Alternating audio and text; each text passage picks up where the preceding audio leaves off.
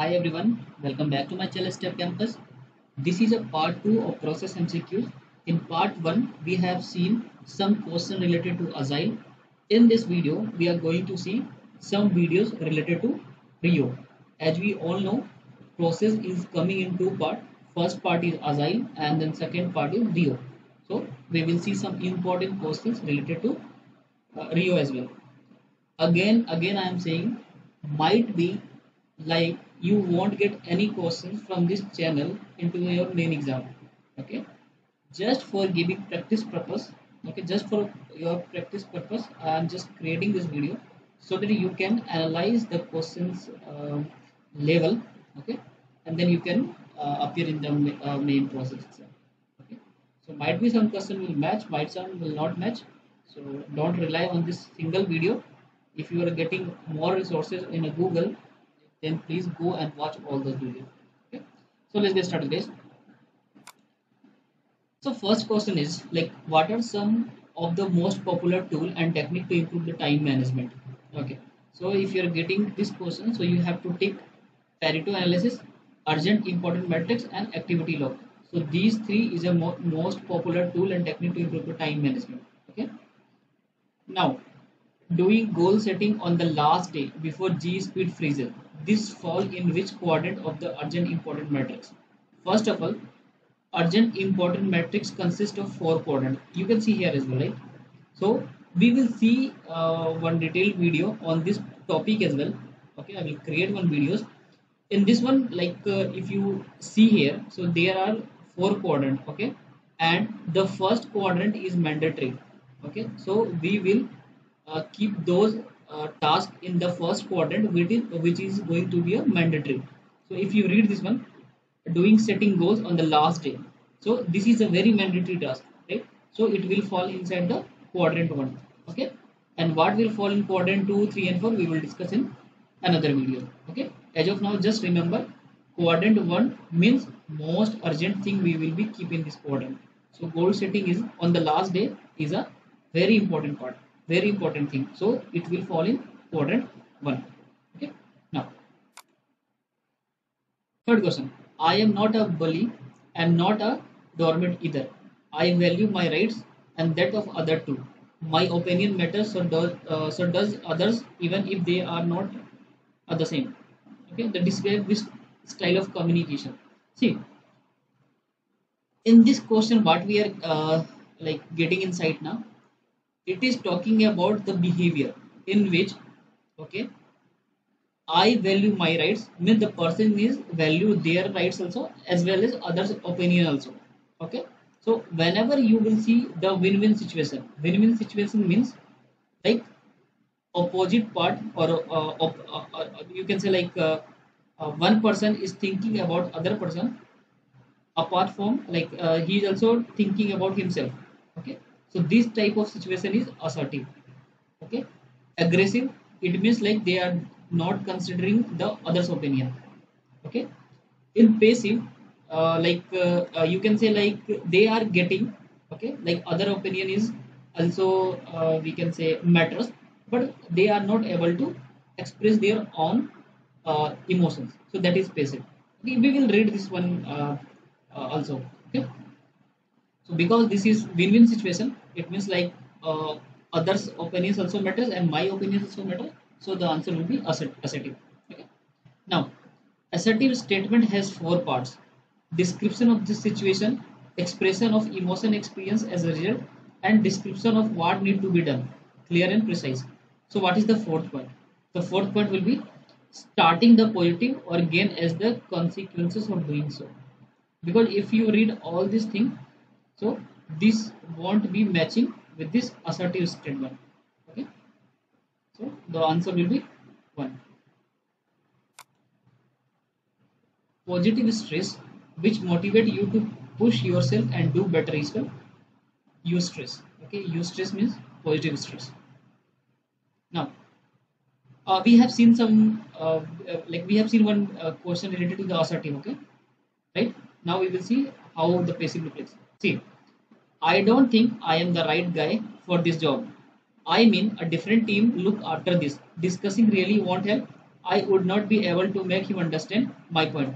It's better I agree and plan how I can do this extra work. In this scenario, if you see, so there is one person who know, like, he can't do this job. Okay, he is not a right guy to this job. Okay, some different team can do this work. Okay, but he know, like, he can't able to express his emotion. So as I told you, in assertive, win-win situation is there. Like, you can also express your emotion and you can understand the other's opinion also. But in passive, you can't express your emotion, only you can understand your others opinion. So this is the case of passive. This is the answer. Okay, now stress is not an illness, it is a state. Okay, being assertive is the combination between being dash while still being dash. So assertive. So wherever you are getting this assertiveness, just remember there will be a win-win situation. Win-win means right, polite, right, tough. You can see right and tough. Right is good, but tough is not good, right? Polite, tough. One is good, one is not good. So every time when win-win situation is there, means left and right is equal. Okay, then it will be a assertive. So here you can say right and polite. Both are consider of this assertive statement. Okay. Now, stress can be managed better if you learn how to manage time, right? So this is the answer. Now, in 1996, Boeing understood the importance of a desk-based organization. So this is basically related to the scenario question. So you can go with this team part. Okay, team-based organization. The total is greater than sum of part. This is what we call is synergy. Okay, so whenever there is some we can say mathematical term, if they are using in the statement and they are asking us to give the option, then option will be a synergy. So totally greater, like 1 plus 1 is greater than 2. I know, like, 1 is sound weird, 1 plus 1 is not greater than 2. Okay, but yeah, you can see this type of statement in the this type of assessment statement you can get. Okay, so this is known as synergy. Okay, what are the stages of effective reading? So effective reading means scheme means, like, you will read a sentence and you grasp that concept, that is scheme. Okay, then second one, this is screwed times. Okay, so it means, like, also, like, you are watching or you are reading the description very carefully. Summarize, like, what is the outcome of that point, like, this is summarized. So these three will be the option of effective reading. Selective is not a part of this effective, right? Same goes with this one here also, like, they are asking what is step of effective reading, so same option will be there also. Now, during a shift handover, it is essential to pass on all the information clearly, completely, and correctly to the next team member. Each team member contribute to the team success, and any miss can lead to team missing its SLA. SLA is service level agreement. So if you didn't hand over correctly, so might be a chance, like, they will miss the SLA. So option will be SLA. Okay, now Anxious and low energy levels come at which stage of stress? So it's a alarming stage of stress. So alarming means the first stage. Okay, the first stage of stress is called alarming, where we will feel this type of we can say we will feel this type of emotions. Okay, in the first stage of stress, or we can say alarm stage. Now, what is the first stage of stress? So this is a alarm. Okay, fight or flight, either fight or flight. This decision comes in which stage of stress? So alarm. So whenever you are getting this type of question related to the stress, so multiple time we could see the option is alarm. Now, as per the management guru Stephen R. Conway, example of clock and compass. So clock signifies dash and compass signifies dash. See, like, how I remember this question, or we can say, like, how I am symbolize clock and compass.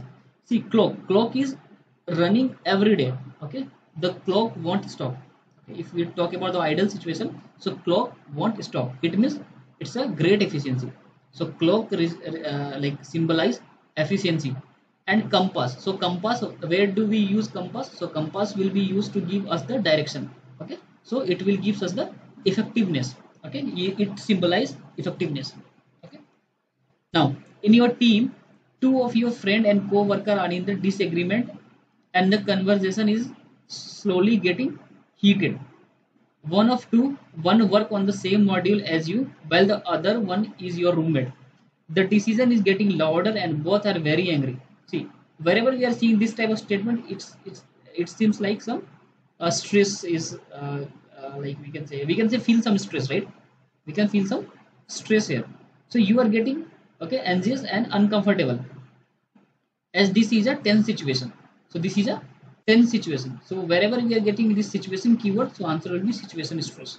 Okay, they are asking us like what kind of stress this is, and this is a tense situation. It means it is a situation stress. So answer will be situation stress. Okay, definitely like we will see this all term in some different video also. Okay, where I will going to cover this part as well, so that it will be easy for you all to grasp the concept of stress. Okay, urgent that quadrant which we have talked before, right? So we'll create now certification closing competency gap would fall under which quadrant?